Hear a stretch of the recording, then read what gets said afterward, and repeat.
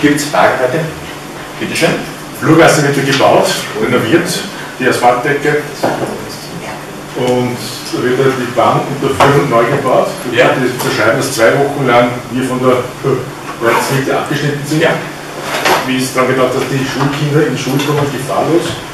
Gibt es irgendeine Möglichkeit? Es wird eine Zeit lang, das ist mit der GKB, die GKB hat uns informiert, es gibt eine Zeit lang eine Möglichkeit, dass die Kinder drüber kommen, in der Zeit nämlich, wo die Bahnstrecke komplett gesperrt ist, aber nur solange die Grabungsarbeiten, das wird die GKB uns vor Ort sagen, und in der Zwischenzeit muss man leider mit den Kindern um und um fahren, beziehungsweise der weitere Weg über die Eingangsstraße wäre jetzt die einzige Möglichkeit, die mir einfällt.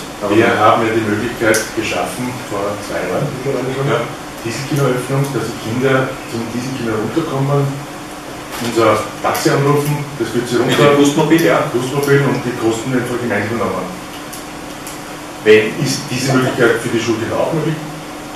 Also wenn ihr das Gustmobil unten bestellt, gesammelt, dann könnte man heute, wenn ihr jetzt spontan die Gemeinderatssitzung erweitern wollt, so wir können das nicht allein bestimmen, könnten wir beschließen, dass wir die Kosten ebenfalls für diese Zeit fürs Gustmobil übernehmen. Wobei, das ist natürlich ein super Vorschlag, wobei man natürlich jetzt sagen muss, die Organisation müsste von einem der Elternteile übernommen werden, weil ich weiß gar nicht, wer da unten als schulpflichtige Kinder hätte, die in die Schule müssen und um welche Uhrzeit. Das kann man sicher über die Lehrer herausfinden, oder die Lehrerin weiß, wo die Kinder wohnen. Aber wenn du das unten bekannt machen könntest, dann könnte man das heute machen, wir nehmen das bei den Erweiterungsstufen auf, dass wir das als Punkt, als letzten öffentlichen Punkt dazu nehmen. Wenn das dann allen recht ist, ja, werde dann zur Abstimmung bringen. Gäbe es wen, der das organisiert, oder?